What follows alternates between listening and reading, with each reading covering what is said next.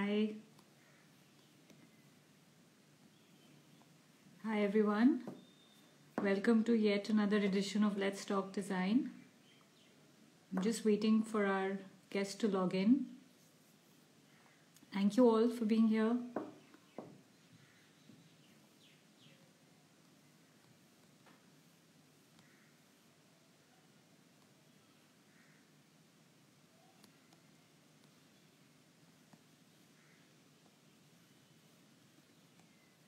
If you have any question on today's session, please do drop them in the comment box.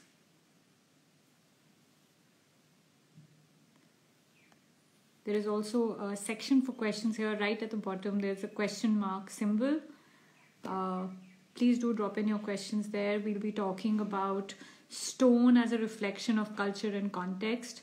And we have with us Studio Lagom. And we have Hardik Shah from the Studio Lagom, who will be sharing his inputs on stone and how stone is a reflection of culture today. So we'll start as soon as possible.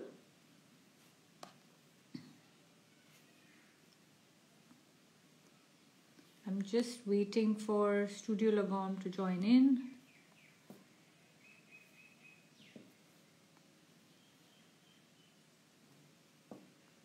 Thank you, everybody.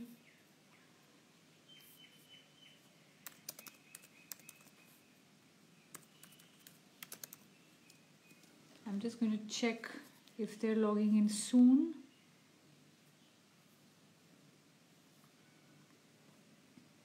If you have any questions, please do drop them in the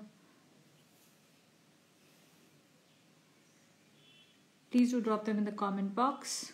I'm just trying to text them and see if they've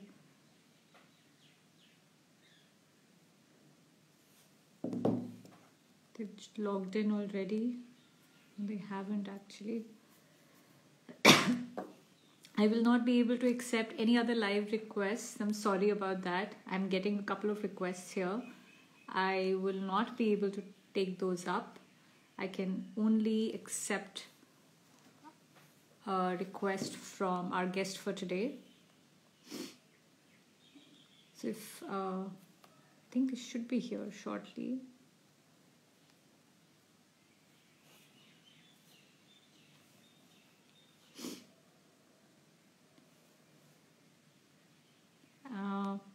Thank you for being patient and thank you for logging in. I hope you guys are having a good day and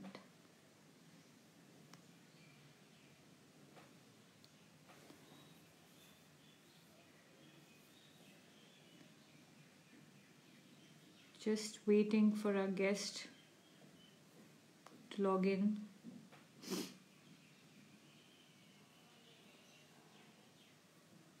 I think they're stuck somewhere, we can't get connected. So I'm going to actually take any questions until our guest logs in. If anybody wants to talk about stone or they have any questions, they can drop in.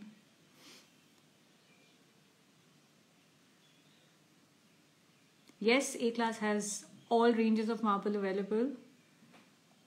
Please feel free to visit us. We have a new experience center. It's open for everybody. We are following all norms of social distancing, all protocols. Feel free to drop by.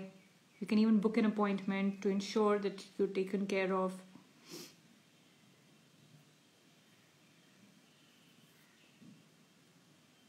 Yes, there we are. So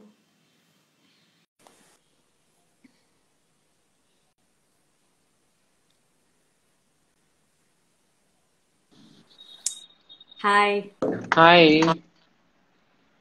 how are you? I'm good. How are you?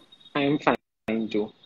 Yes, Hi. yes. So thank you, Hardik, for joining us. I'll give a quick introduction to you and the studio. So Hardik Shah is the founder and principal architect at Studio Lagom, a Surat-based design practice. He believes that architecture strikes the right balance between less and more. Studio Lagom aims to create spaces for lifestyle and culture that are geared towards modern demands, yet acknowledge the cultural roots and sustainable factors. The work includes various typologies from residential projects, compelling retail spaces, sustainable furniture, experiential restaurants, inspiring institutional spaces, and many more. Thank you, Hardik, for being with us on this series of Let's Talk Design. Today's theme is stone, how stone is a reflection of culture and context. So I have a few questions. I'll quickly run through those. And Yes, thanks first of all to inviting me okay, for this great. wonderful session. Yeah.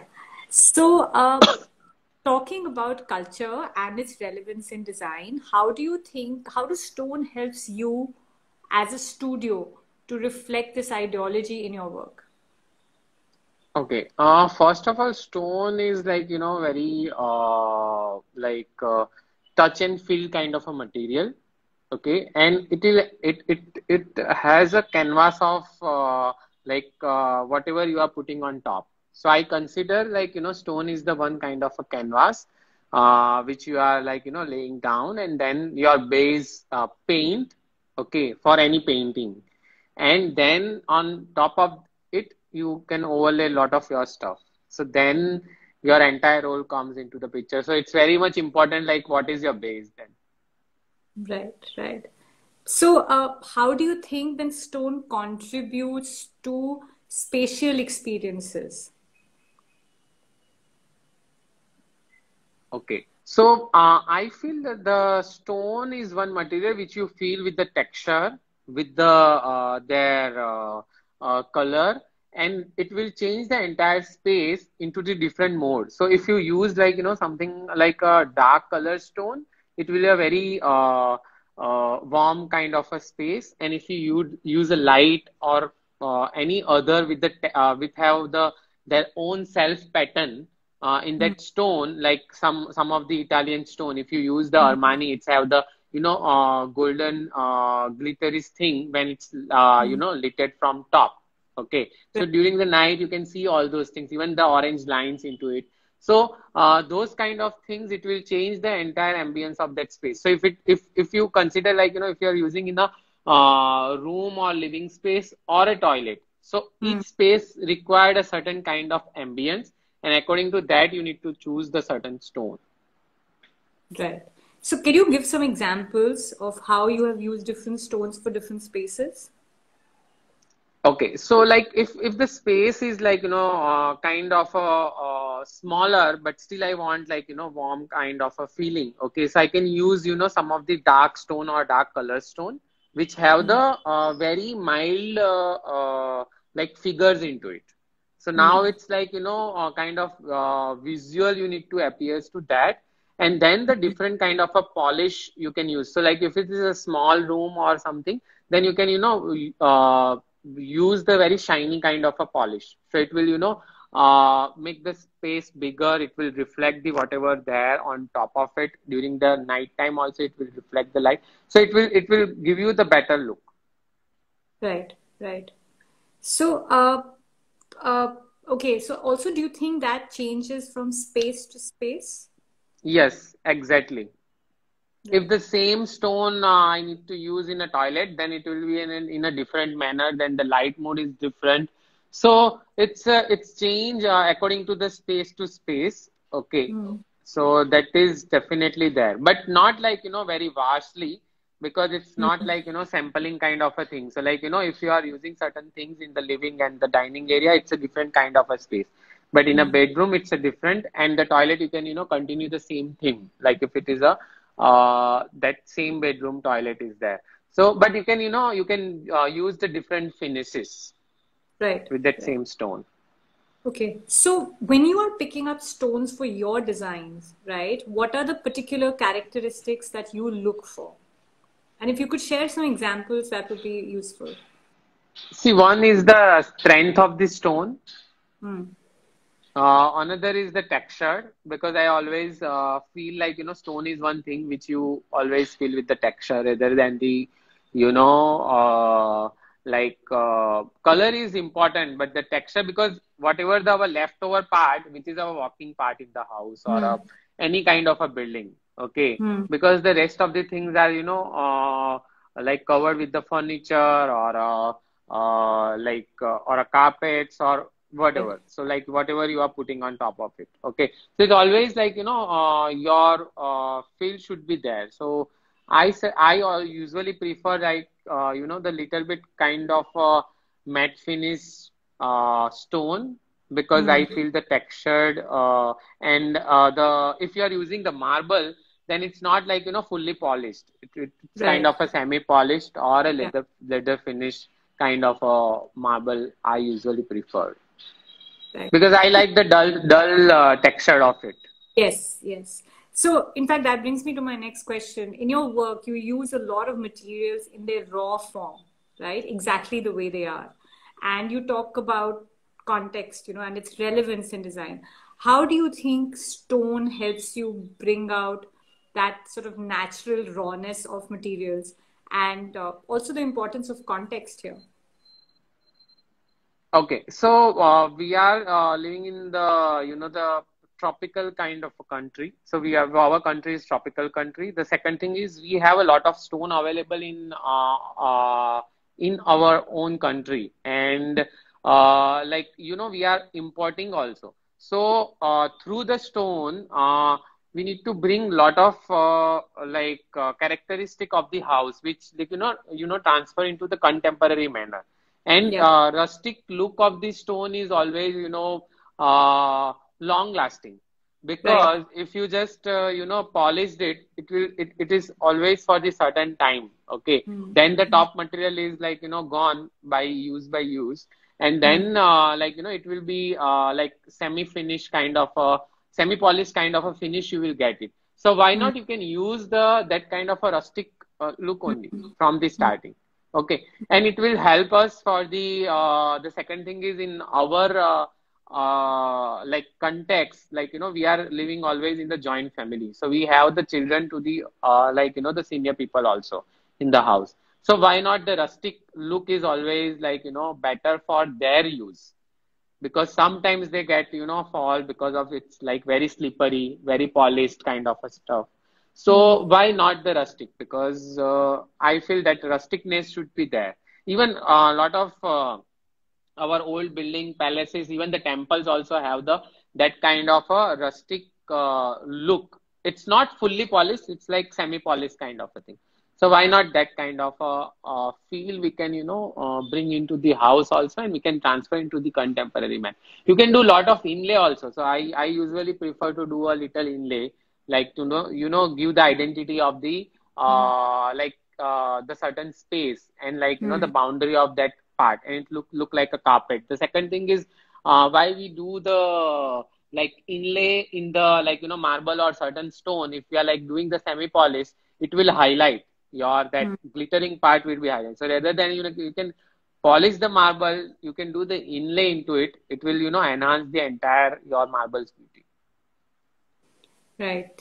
That sounds really, really interesting. Do you want to talk about anywhere, any place, any space or product where you thought that, you stone is the only material that would have justified its use? No other material would have been more appropriate than stone. Any, like, if you consider like some of the public building, I consider like, in a public place also, like uh, then the stone is the one material which is long lasting. Okay. Right. The another thing is you can get the stone in a different thickness. So that is also important. So if you are using in a public building or a public place where you are using the stone, that thickness should be more. So like, it's a very strong material. It is non-brittle. Sure. Yeah, that makes sense. So in your projects, obviously stone, the choice of stone plays an important role, and it also has to be within budgets. When it comes to using good stone, what are the stones that you would recommend to our audience here, keeping a budget in mind? See, like I always suggest everyone have a different kind of a budget range. Then so you can select the any stone which is good because all stone have the different kind of characteristic. If the stone is soft, you can mold it. Yeah, You can yeah. make the the molding out of it, and then you can do the coving. You can do the rounding on the Hmm. edge. So it's not about the. I don't consider the like the budget is the one constraint because Hmm. everyone have a different kind of a budget and different kind of a liking. So Sure. see, if certain people have the budget of like the Armani also, then why not? Their Hmm. beauty is totally different than the the anything between the same kind of a color tone or same kind of a range. So I prefer that better. So, Right. I just share one experience. Long back, I want to use the black stone, and the client is like, confused between the white, like he wants to use the marble or a like, the local granite stone. So then the client only decide, no, I don't want to use the marble because I don't want any shiny finish, not like, too much shiny also, and not like, semi-polished also. So that's why he choose the granite. So Hmm. there the like the main part is not the budget. It's like about the client, like the liking and their choice.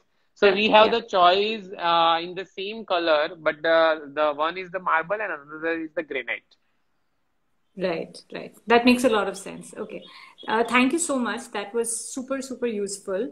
Uh, if you had one, I mean, we're following the hashtag Let's Talk Design, right? So if you had one thing to say about the use of stone in design, and especially today since we are talking about culture as well, what would that Yes. one statement be? I think we need to camouflage the new material, the stone, with the contemporary manner, and that is the our like the since history is it's we are using it. So it's nothing like related to directly to the culture, but it's related to the context Right, where we are right. living. So that is much more important. And if I was to ask you about one stone that resonates with you and your personality, right, which is reflective of you, what would that stone be? Oh, it's I love the Grey Travertine and the Armani. Okay, okay, great. So Thank you that so is the much. both the stone, and then I like the definitely any black stone. I like it. Thank you, Okay. Hardik. Thank you for being a part of this session. We have a question here, which is what stone can be used for kitchen platforms? What stones would you recommend? I recommend the granite. Granite. Anytime it's better. Granite. Oh, okay. Okay, great. I don't think we have any more questions, but thank you so much for being a part of Let's Talk Design series by A-Class. This year, A-Class has celebrated 50 years of being in the industry. Oh, And great. as a gesture of gratitude for you being a part of the A-Class journey, they'll be planting a tree on your behalf. So Oh, thank you okay. so much. You'll be Thank getting a you. certificate. You'll be getting a certificate for the tree plantation. And we look forward to catching up with you again. Great, Thank you great. so much. Yeah. Thanks. Thank Nice you. to Yeah. you. Yeah. Thank you. Bye. Bye. Bye.